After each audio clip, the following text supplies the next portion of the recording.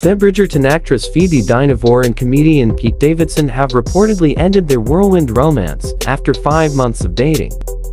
The two were last seen together, with PDA on full display at Wimbledon in July, complete with coordinating outfits and matching PD necklaces representing their initials, but reportedly, they haven't spent time together since. A source has now claimed that the duo have split after trying to make things work. Long distance put a strain on their relationship.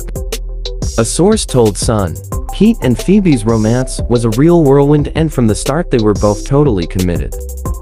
Phoebe and Pete apparently tried dating long distance, but couldn't make it work. The Bridgerton actress lives in London, while the comedian resides across the pond in New York. An unidentified source told Sun UK, they had fun and will remain close, but unless something drastic changes, their relationship won't recover.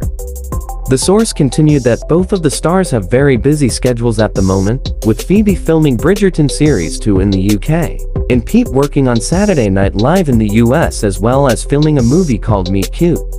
It is also thought that travel restrictions have added to further pressure to their romance, as it isn't easy to just jump on a plane and see each other. Phoebe and Pete are thought to have started dating in February, with her taking a trip to NYC the same month, and they confirmed their romance in April. It has been previously reported that Pete fell for her after watching her raunchy love scenes on Bridgerton.